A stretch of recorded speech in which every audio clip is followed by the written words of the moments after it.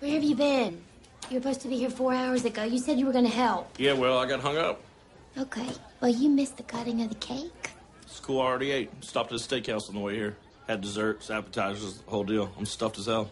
Good for you. Got this for the kid. A luxury present. Don't you want to give it to him yourself?